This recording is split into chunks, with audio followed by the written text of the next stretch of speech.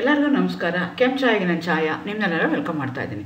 ನಾನು ಒಂದು ಕಾಲೇಜಲ್ಲಿ ಕೆಮಿಸ್ಟ್ರಿ ಪ್ರೊಫೆಸರ್ ವರ್ಕ್ ಮಾಡ್ತಾ ಇದ್ದೀನಿ. ನನ್ನ ಇಂಟೆನ್ಷನ್ ಈ ಚಾನಲ್ ಸ್ಟಾರ್ಟ್ ಮಾಡೋದಕ್ಕೆ ಅಂದರೆ ಸಾಧ್ಯ ಆದಷ್ಟು ಕೆಮಿಸ್ಟ್ರಿ ರಿಲೇಟೆಡ್ ಟಾಪಿಕ್ನ ಸಿಂಪಲ್ ಆಗಿ ಕನ್ನಡದಲ್ಲಿ ಮಾಡುವಂಥ ಪ್ರಯತ್ನ ನಾನು ಮಾಡ್ತಾ ಇದ್ದೀನಿ.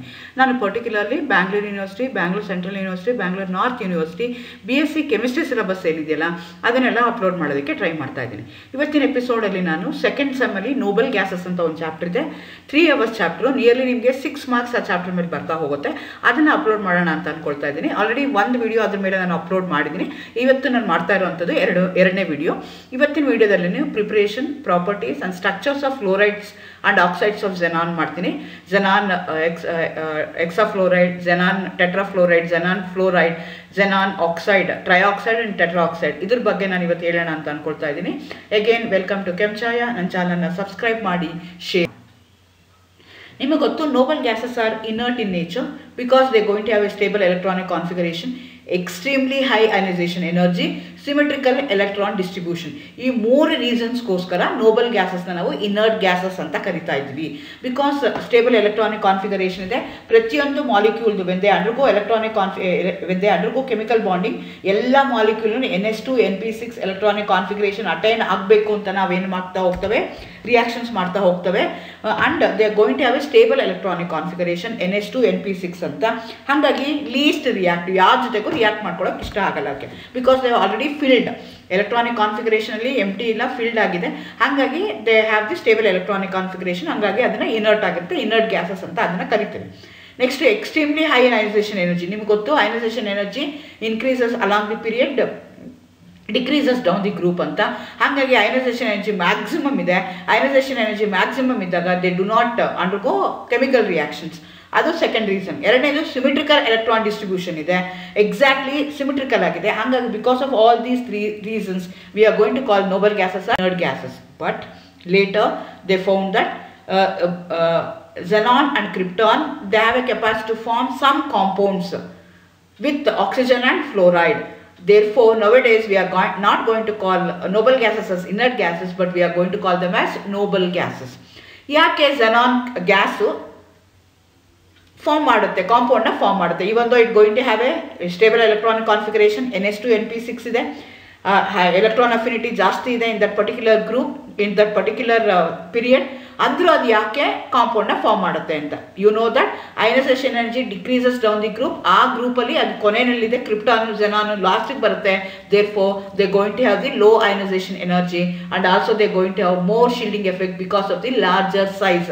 ಶೀಲ್ಡಿಂಗ್ ಎಫೆಕ್ಟ್ ಅಂದ್ರೆ ಏನು? ಸೈಜು ಜಾಸ್ತಿ ಆಗ್ತಾ ಹೋದಂಗೆ ಇನ್ನರಲ್ಲಿರುವಂಥ nucleus doesn't have A control over all the electrons. ಆ ಶೀಲ್ಡ್ ಜಾಸ್ತಿ ಆಗ್ತಾ ಹೋದಂಗೆ ಏನಾಗುತ್ತೆ, ಔಟರ್ ಮೋಸ್ಟ್ ಶೆಲ್ಲಲ್ಲಿ ಇರುವಂಥದ್ದು ಈಸಿಯಾಗಿ escape ಆಗ್ಬಿಡ್ಬೋದು. It may undergo in chemical reaction.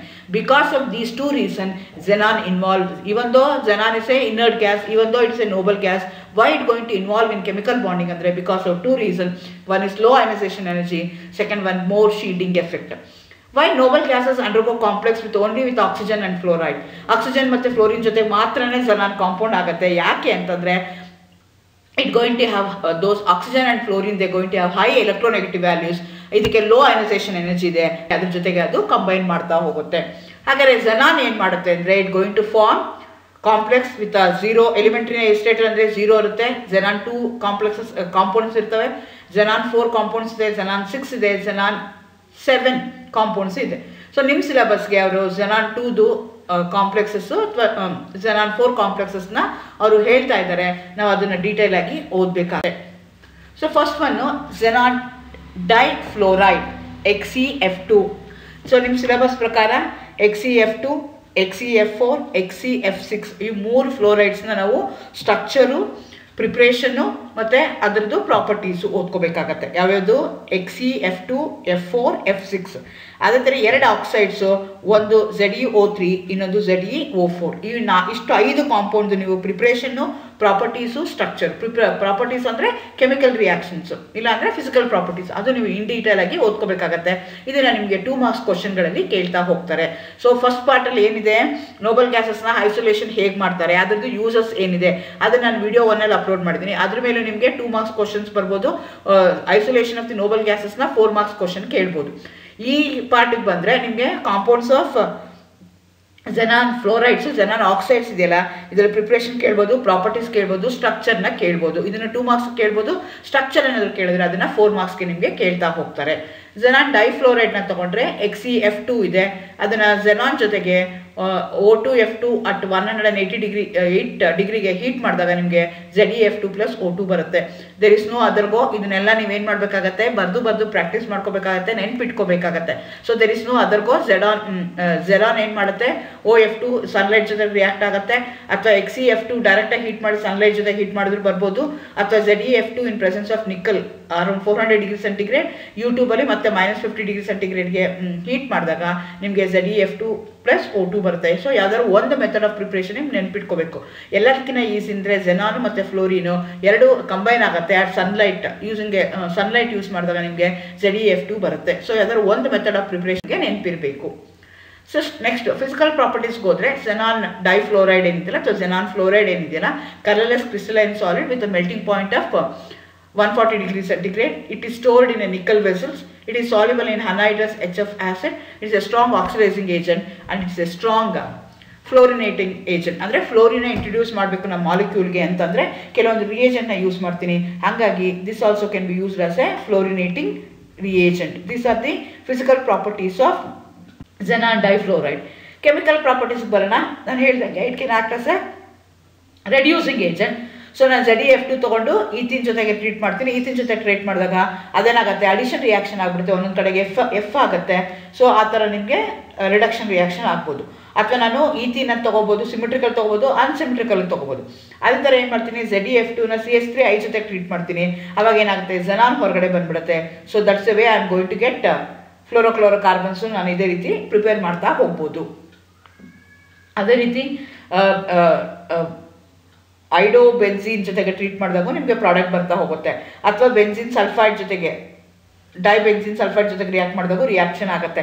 So this are the chemical reaction. It can act as A ರೆಡ್ಯೂಸೆಂಟ್ and also it can be used as an oxidizing agent. It can be used as a reducing agent, it can be used as an oxidizing agent, it can be used as a fluorinating agent. So ZeF2ಗೆ I2 ಜೊತೆ treat ಮಾಡ್ತೀನಿ in presence of BF3, Ze plus 2IF ಬರುತ್ತೆ. ನೀವು ಅನ್ಕೋಬೋದು ಹೆಂಗೆ ನೆನ್ಪಿಟ್ಕೋಬೇಕು ಅಂತ. There is no ಅದರ್ಗೂ ಬರ್ದು practice ಮಾಡಬೇಕಾಗತ್ತೆ. ZeF2 plus H2 ಜೊತೆ treat ಮಾಡಿದಾಗ HF ಹೊರಗಡೆ ಬರ್ತಾ ಹೋಗುತ್ತೆ. ಸೊ ನಿಮ್ಗೆ ಗೊತ್ತು ಆಕ್ಸಿಡೈಸಿಂಗ್ ಏಜೆಂಟ್ ಯಾವಾಗ ಆಗುತ್ತೆ, ರೆಡ್ಯೂಸಿಂಗ್ ಏಜೆಂಟ್ ಯಾವಾಗ ಆಗುತ್ತೆ ಅಂತ. Based on that you are going to do it. ಹಾಗೆ ZeF2 ಜೊತೆಗೆ HCl ಜೊತೆ ಟ್ರೀಟ್ ಮಾಡಿದಾಗ HF ಆಗಿ ಹೊರಗಡೆ ಬರುತ್ತೆ, Ze ನಿಮಗೆ ವಾಪಸ್ ಬರ್ತಾ ಹೋಗುತ್ತೆ. This are the various example showing that ZeF2 is A oxidising agent. Third ನಾನು ಹೇಳಿದಂಗೆ it can be used as A ಫ್ಲೋರಿನೇಟಿಂಗ್ agent. Platinum ಜೊತೆ ಟ್ರೀಟ್ ಮಾಡಿದಾಗ ನಮಗೆ PTF6 ಬರುತ್ತೆ. ಅದೇ ಥರ ಸಲ್ಫರ್ ಜೊತೆ ಟ್ರೀಟ್ ಮಾಡಿದಾಗ ನನಗೆ SF6 ಬರ್ತಾ ಹೋಗುತ್ತೆ. So it can be used as A ಫ್ಲೋರಿನೇಟಿಂಗ್ agent. ಯಾವುದೋ ಒಂದು ಮೆಟಲ್ ಜೊತೆಗೆ ಇದನ್ನು ಟ್ರೀಟ್ ಮಾಡಿದಾಗ ಆ ಮೆಟಲ್ದು ನನಗೆ ಮೆಟಲ್ ಫ್ಲೋರೈಡ್ಸು ಬರ್ತಾ ಹೋಗುತ್ತೆ. So there four this agent can also be used as A ಫ್ಲೋರಿನೇಟಿಂಗ್ agent. Platinum ಜೊತೆಗೆ ಹೀಟ್ ಮಾಡಿದಾಗ ನನಗೆ ರಿಯಾಕ್ಷನ್ ಮಾಡಿದಾಗ PTF6 ಬಂತು. ಅದೇ ಥರ ಸಲ್ಫರ್ ಜೊತೆ ಟ್ರೀಟ್ ಮಾಡಿದಾಗ SF6 ಬಂತು. ಅದೇ ಥರ ಮ್ಯಾಂಗನೀಸ್ ಕಾರ್ಬನೈಲ್ ಜೊತೆ ಟ್ರೀಟ್ ಮಾಡಿದಾಗ ನನಗೆ ಮ್ಯಾಂಗನೀಸ್ ಫ್ಲೈಡು ಬರ್ತಾ ಇದೆ. ಅದೇ ಥರ it also undergoes hydrolysis when it made to react with water. So xenon will be formed. ಇದನ್ನು ಕೇಳ್ತಾರೆ, what happens when xenon fluoride is treated with water ಅಂತ. What happens when it's heated with KOH ಅಂತ ಕೇಳ್ತಾರೆ. Hydrolysis ಯಾವ ಥರ ಆಗುತ್ತೆ ಅಂತ ನೀವೇನು ಮಾಡಬೇಕಾಗತ್ತೆ, ಅದನ್ನು ಬರೀಬೇಕಾಗತ್ತೆ.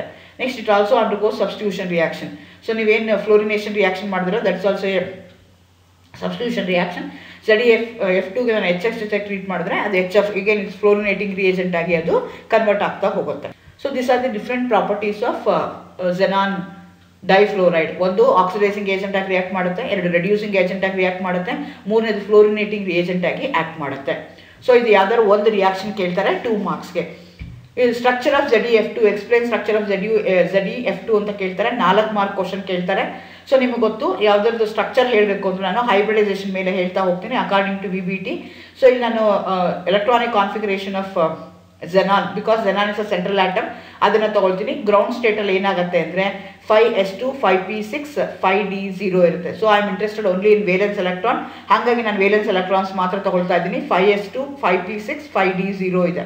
ಸೊ ಇದು ಯಾವಾಗ ಇದು ಗ್ರೌಂಡ್ ಸ್ಟೇಟ್. ಆದರೆ ನಾನು ಎಕ್ಸೈಟೆಡ್ ಸ್ಟೇಟಿಗೆ ತೊಗೊಂಡಾಗ ಏನಾಗುತ್ತೆ ಅಂದರೆ one of the p orbital will be migrated to d orbital, because you know that all the d block elements they have a tendency of forming the hybridization. They undergo hybridization and also they're going to form the complexes. To form the complexes, what they're going to do, they're going to make empty available empty d orbitals ಎಷ್ಟಿದೆಯಲ್ಲ ಅದ್ರ ಮೇಲೆ depend ಆಗ್ತಾ ಹೋಗುತ್ತೆ. So ಅದಕ್ಕೋಸ್ಕರ ಇದೇನಾಗುತ್ತೆ, excited ಸ್ಟೇಟಲ್ಲಿ xenon ಏನು ಮಾಡುತ್ತೆ, it going to have sp3d hybridisation ಆಗ್ತಾ ಇದೆ. ಅಂದ್ರೇನು, ಒಂದು s ಆರ್ಬಿಟಲ್ ಹ್ಯಾವಿಂಗ್ 2 ಎಲೆಕ್ಟ್ರಾನ್ ಮತ್ತೆ 3 p orbital, two of them having completely filled orbital, one going to have one unpaired electron, other d1 will going to have only one unpaired electron. So sp3d ಇದೆ, ಒಟ್ಟು 5 sp3d hybrid orbital ಬರ್ತಾ ಇದೆ. Out of 5 only 2 will be with a bond pair, other 3 with a lone pair of electron.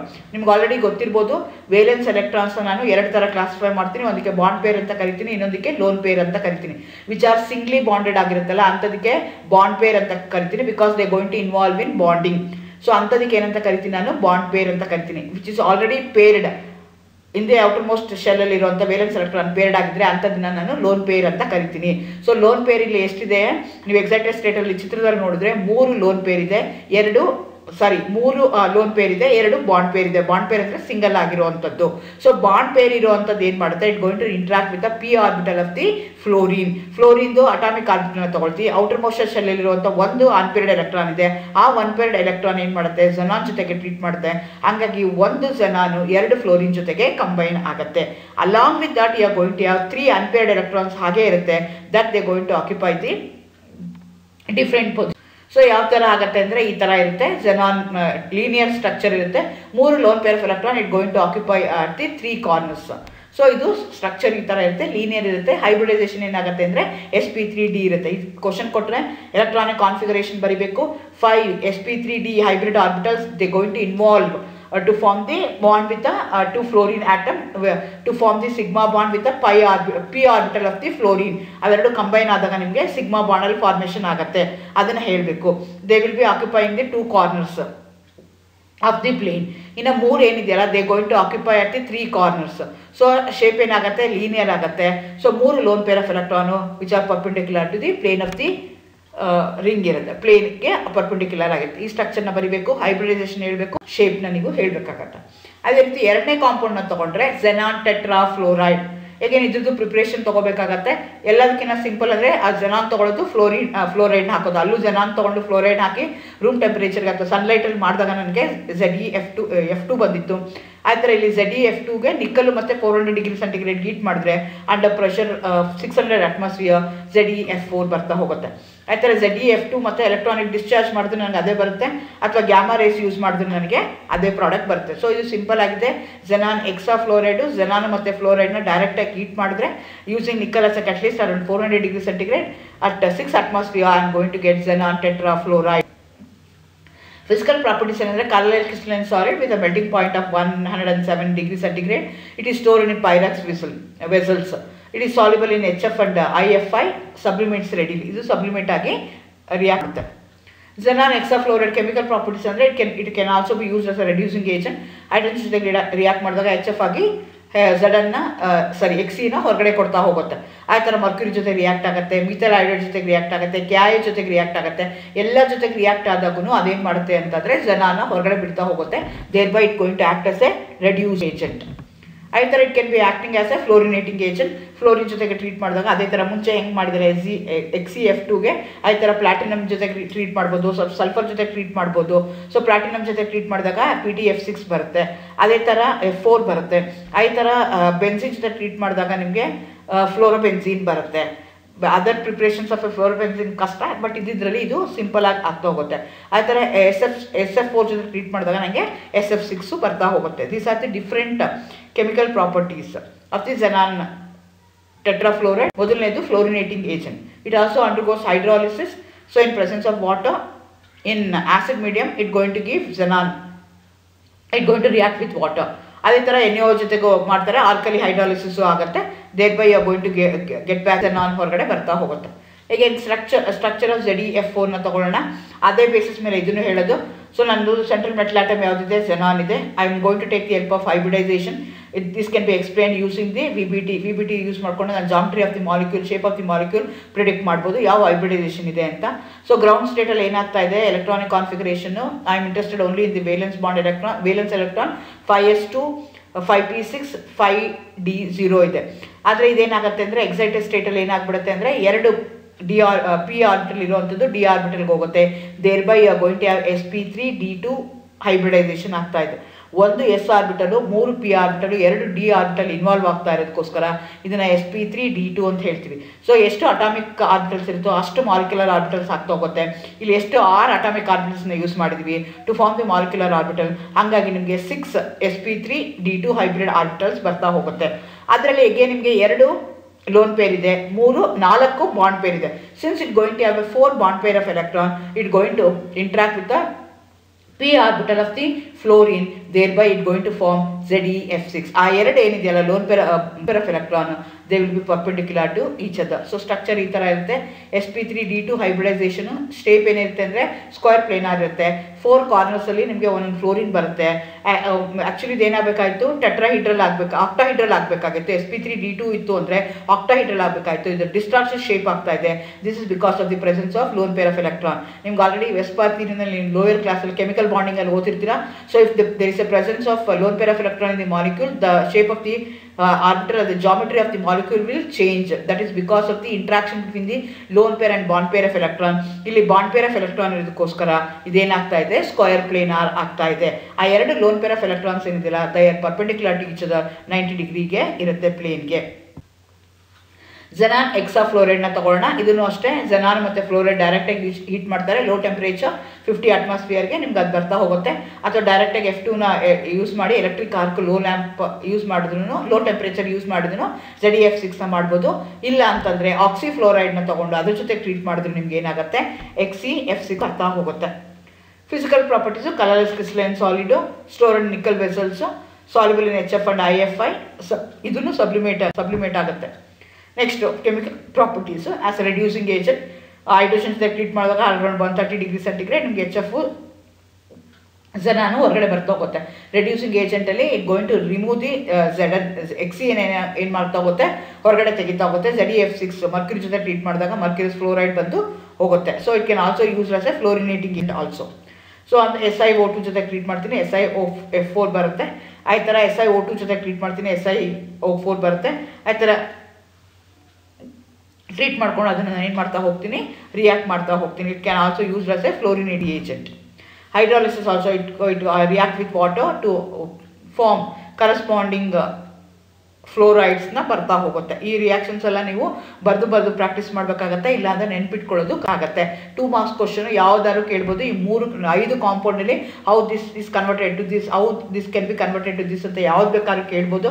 As A ಫ್ಲೋರಿನೇಟಿಂಗ್ agent, as N oxidising agent, as A reducing agent, ಏನು ಬೇಕಾದ್ರೂ ಆಗ್ಬೋದು. ಅದನ್ನೆಲ್ಲ ನೀವು ಕರೆಕ್ಟಾಗಿ ಓದ್ಕೋಬೇಕಾಗತ್ತೆ. ಆ ಥರ ಈಗ ಝೆನಾನ್ ಹೆಕ್ಸಾಫ್ಲೋರೈಡ್ನ ತೊಗೊಳ್ಳೋಣ. ಅದರದ್ದು ಶೇಪ್ ಜಾಮೆಟ್ರಿ ನೋಡೋಣ. ಅಗೇನ್ ಅಲ್ಲೇ ಹೇಳ್ದಂಗೆ ನನಗಿಲ್ಲಿ ಅಗೇನ್ ಔಟರ್ ಮೋಸ್ಟ್ ಶೆಲ್ಲಲ್ಲಿ ಇರುವಂಥದ್ದು ಎಕ್ಸೈಟೆಡ್ ಸ್ಟೇಟಲ್ಲಿ ಏನಾಗುತ್ತೆ ಅಂತ, ಇಲ್ಲೇನಾಗುತ್ತೆ ಅಂದರೆ 3 ಪಿ ಆರ್ಬಿಟಲ್ ಆಗಿರುವಂಥದ್ದು electrons will be shifted to 3D orbital. There by 1 s orbital, 3 p orbital, 3 d orbitals ಅಲ್ಲಿ involve. There four this is called as sp3d3 ಅಂತ ಕರಿತೀವಿ. sp3d3 hybrid orbital.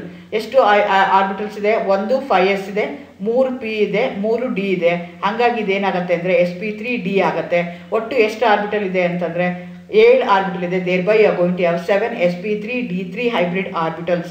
ಅದರಲ್ಲಿ ಏನಾಗ್ತಿದೆ, ಒಂದು ಮಾತ್ರ ಲೋನ್ ಪೇರ್ ಇದೆ, ಇನ್ನು ಮಿಕ್ಕಿದೆಲ್ಲನೂ ಲೋನ್ ಪೇರ್ ಆಫ್ ಎಲೆಕ್ಟ್ರಾನ್ಸ್, ಒಂದು ಲೋನ್ ಪೇರ್ ಆಫ್ ಎಲೆಕ್ಟ್ರಾನ್ ಇದೆ, ಮಿಕ್ಕಿದ್ದು 6 ಬಾಂಡ್ ಪೇರ್ ಆಫ್ ಎಲೆಕ್ಟ್ರಾನ್ ಇದೆ. Bond pair of electron ಇರೋದಂತೆ it going to interact with the p orbital of the p atomic orbital of the fluorine. Thereby they are going to form a sigma bond, and you are going to have a 1 lone pair of electron. One lone pair of electron will going to have, therefore it going to have the distorted pentagonal bipyramidal structure. Actually ಏನು ಬೇಕಾಗಿತ್ತು, bipyramidal structure ಆಗಬೇಕಾಗಿತ್ತು. ಆದರೆ because of the presence of lone pair of electron, according to Vespar theory, it going to have a lone pair of electron. That lone pair of electron will interact with the bond pair of electron. Thereby there will be change in the geometry of the molecule. ಹಾಗಾಗಿ ಇದೇನಾಗುತ್ತೆ, distorted pentagonal bipyramidal shape ಈ ಮಾಲಿಕ್ಯೂಲ್ಗೆ ಬರ್ತಾ ಹೋಗುತ್ತೆ. So expected shape sp3dt ಇತ್ತು ಅಂತಂದರೆ ಅದು ಬೈಪಿರಮಿಡಲ್ ಆಗಬೇಕು. ಆದರೆ ಇಲ್ಲೇನಾಗ್ತಾ ಇದೆ ಅಂದರೆ ಡಿಸ್ಟಾರ್ಟೆಡ್ ಪೆಂಟಾಗೋನಲ್ ಬೈಪಿರಮಿಡಲ್ ಸ್ಟ್ರಕ್ಚರ್ ಅದು ಬರ್ತಾ ಇದೆ. ನೆಕ್ಸ್ಟ್ ಆಕ್ಸೈಡ್ಸ್ಗೆ ತೊಗೊಂಡ್ರೆ ಝೆನಾನ್ ಟ್ರೈ ಆಕ್ಸೈಡ್ನ ತೊಗೊಂಡ್ರೆ XeO3 ಅಂತ ಹೇಳ್ತೀವಿ. ಸೊ ಅದು ವಾಟರ್ ಜೊತೆಗೆ ಇದನ್ನು ಹೆಂಗೆ ಪ್ರಿಪೇರ್ ಮಾಡ್ತೀನಿ ಅಂದರೆ ZeO4 ಇದನ್ನು ಕೇಳ್ತಾರೆ. How do you convert ZeO4 xenon ಟೆಟ್ರಾಫ್ಲೋರೈಡ್ to xenon oxide ಅಂತ ಕೇಳ್ತಾರೆ. Presence of an acid media ಏನಾಗುತ್ತೆ ವಾಟರ್ ಜೊತೆ ರಿಯಾಕ್ಟ್ ಮಾಡಿದಾಗ ಆಗುತ್ತೆ. ಬಿಗೇನ್ ಅಲ್ಲೂ hydrolysis of this particular reaction ನೀವು ಮಾಡಿದಾಗ ಅಲ್ಲೂ ನಾವು ಇದನ್ನು ಕನ್ಸಿಡರ್ ಮಾಡ್ಕೊಂಡಿದ್ವಿ. ಆ ಥರ F6 ತೊಗೊಂಡ್ರೆ ಝೆಡಾನ್ F6 ಏನಿದೆಯಲ್ಲ ಟೆಟ್ರಾಫ್ಲೋರೈಡ್ ಅದನ್ನು ಸೇರಿಕೊಂಡ್ರೆ ಅವಾಗ ಏನಾಗುತ್ತೆ ಅಂದರೆ ಅದು ಆಸಿಡ್ ಜೊತೆಗೆ ರಿಯಾಕ್ಟ್ ಆಗುತ್ತೆ, ZeO3 ಜೊತೆಗೆ ರಿಯಾಕ್ಟ್ ಆಗಿ ರಿಯಾಕ್ಷನ್ ಆಗುತ್ತೆ. This reaction is ಐಲಿ while. Physical ಪ್ರಾಪರ್ಟೀಸ್ನ ತೊಗೊಂಡ್ರೆ ಕಲರ್ಲೆಸ್ ಕ್ರಿಸ್ಟಲೈನ್ ಸಾಲಿಡ್ ಬರುತ್ತೆ. It is stored in nickel vessels store ಮಾಡ್ತಾರೆ ಇದನ್ನು. It is ಲೀಡ್ಯುಕಿಸೆಂಟ್ substance. ಅಂದ್ರೇನು ಹೊರಗಡೆ ತೆಗೆದಿಟ್ರೆ ಏನಾಗುತ್ತೆ it going to observe moisture ಅಂಥದ್ದನ್ನ it get convert solid ಇರೋದು it get converted into liquid. ಅಂಥದಕ್ಕೆ ನಾವು ಡಿಲಿಕ್ವಿಸೆಂಟ್ substance ಅಂತ ಕರಿತೀವಿ. This is also ಲಿಕ್ವಿಸೆಂಟ್ substance.